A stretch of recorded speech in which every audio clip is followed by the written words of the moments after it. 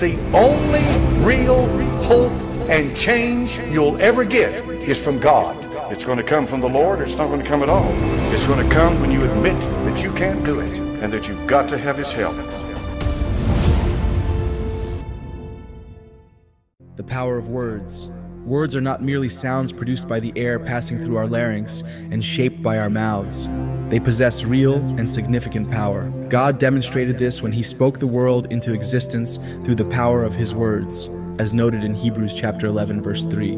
Through faith, we understand that the worlds were framed by the word of God, so that things which are seen were not made of things which do appear. As beings created in God's image, our words too carry weight and influence. While it is important to clarify that human words do not have the divine power to create reality in the same way God's words do, they nonetheless have a profound impact on the world around us. Our words do more than just convey information. They affect the emotions, thoughts, and actions of others. The power of our words can be immense, capable of uplifting or destroying a person's spirit. Consider the negative impact words can have. Harsh or careless words can stir up hatred and violence, exacerbating existing wounds and inflicting new ones.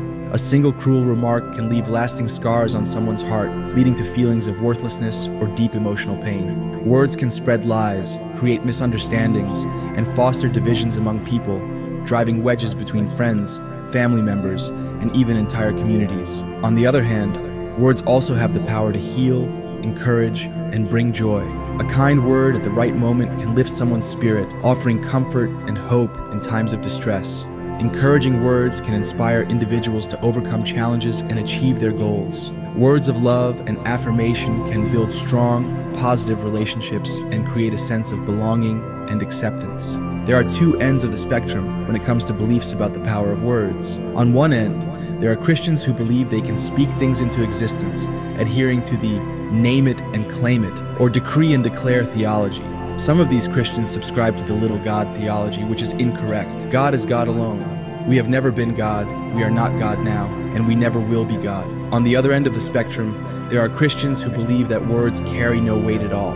This perspective is just as unscriptural as the little God's theology. Both extremes fail to capture the biblical understanding of the power of words. I want to provide a biblical perspective on the significance of words, emphasizing that our words carry weight in the eyes of the Lord and according to Scripture. The biblical proverb, "Death and life are in the power of the tongue," appropriately captures the dual nature of our speech.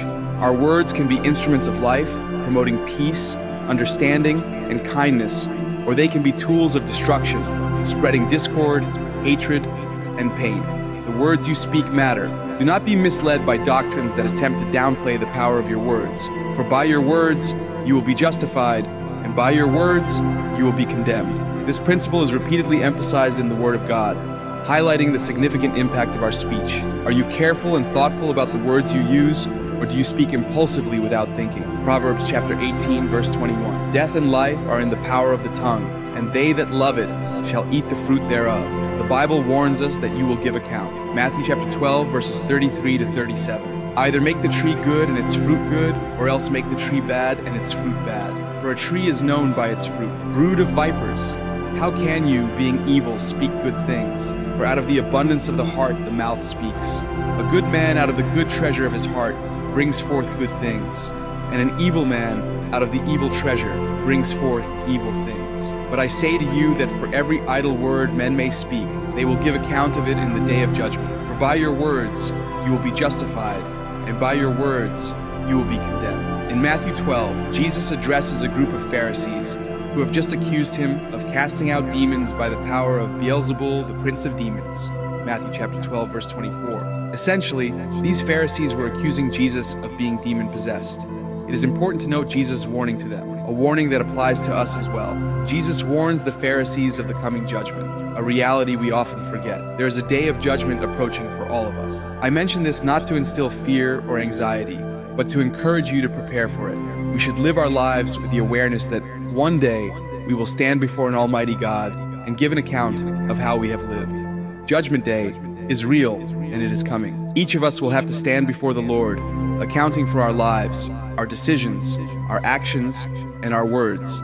This is a sobering reality that should instill a healthy fear of God in our hearts. God is not a figure like Father Christmas or an old, gentle grandfather. He is a consuming fire, a being of immense power and holiness. In our natural state, encountering him would be overwhelming, even destructive. We must fear him with reverence and awe.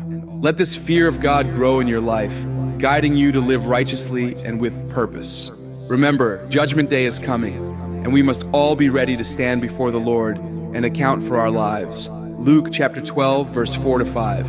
And I say unto you, my friends, be not afraid of them that kill the body, and after that have no more that they can do. But I will forewarn you whom ye shall fear. Fear him, which after he hath killed, hath power to cast into hell. Yea, I say unto you, fear him. Judgment Day is real for all of us, and it is coming. Jesus warned the Pharisees about this, and we must heed this warning as well. Judgment Day is approaching. Do not live your life carelessly. Never forget that a day of judgment is coming.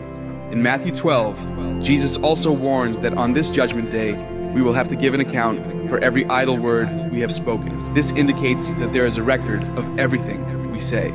Somewhere in heaven, there is a logbook of every word we have ever uttered, whether in anger or frustration. We may not understand how God records our words, whether through some heavenly technology unknown to us or by a recording angel, but it is clear that every word is noted. Consider the implications of this. Are you comfortable knowing that on Judgment Day, your words will be reviewed? What have you been saying to the people around you? What have you said to your friends and family members, your spouse, or your children? Choose your words wisely, knowing that they carry weight and will be accounted for. Proverbs chapter 18, verse 21. Death and life are in the power of the tongue, and they that love it shall eat the fruit thereof. You can kill your marriage with words. One sentence can plant a seed of doubt that will destroy the foundations of your relationship. I remember watching a video of a daytime chat show featuring a married couple there for a paternity test. During an argument, the wife had told her husband that the children were not his. She may have won the argument, but in the process, she destroyed her own marriage with her words. When the paternity results confirmed that the children were indeed his, the damage had already been done. The seed of doubt planted by her words likely left the man questioning her fidelity. This woman destroyed her marriage with words, all for the sake of winning an argument and expressing her anger. In her desire to win, she inflicted irreversible damage on her relationship. If I may share a personal confession about the power of words in my own marriage, my wife remembers every unkind thing I have ever said. She can recall the exact day, time, and even what I was wearing, details I have long forgotten. Yet, she remembers them years later. You and I will have to give an account for our words, so why do we live as if we won't? Words have power. They can destroy a child's dreams before they even try. To lie, to bear false witness, to spread gossip. All these sins require words. Words have the power to wound deeply and to lift up. To worship God, we use words. To praise God, we use words. The power of words is immense and often underestimated. In the creation narrative, God did not create the world with his thoughts or his hands. Instead, we repeatedly see the phrase in the book of Genesis, God said. With these words, God brought the world into existence. This demonstrates the immense power of words. In courtrooms, when people testify under oath and lawyers battle over the futures of individuals, what do they use? They use words. In states with the death penalty, life and death can be decided by words. The power of words is profound and not fully appreciated. I believe there is a spiritual element to the power of words that we, as human beings, do not fully comprehend. Words can shape realities, influence decisions, and alter the course of lives. We must recognize and respect the power of our words, using them wisely and thoughtfully. There is a power in words that is undeniable. There is a power in words that even the world acknowledges. Have you not heard world speak of positive affirmation? There is a power in words. Why else would God make it so that by your words you will be justified, and by your words you will be condemned? Words reveal the condition of a person's heart. Luke 6:45. The good man brings good things out of the good treasure of his heart, and the evil man brings evil things out of the evil treasure of his heart. For out of the overflow of the heart, the mouth speaks. There is no better judge of a person's heart than the words he allows to come forth from his mouth. There is a clear theme in the Bible, and that is that your words matter. Time and time again in the Bible, we are told about how we should use this gift of the tongue we have been given. Ephesians chapter 4, verse 29. Let no corrupt communication proceed out of your mouth, but that which is good to the use of edifying, that it may minister grace unto the hearers. This is what the life of every Christian must be like. They must be able to speak good words to people, They must be able to exalt one another with good words and not tear each other down. Psalm chapter 71, verse 8. Let my mouth be filled with thy praise and with thy honor all the day.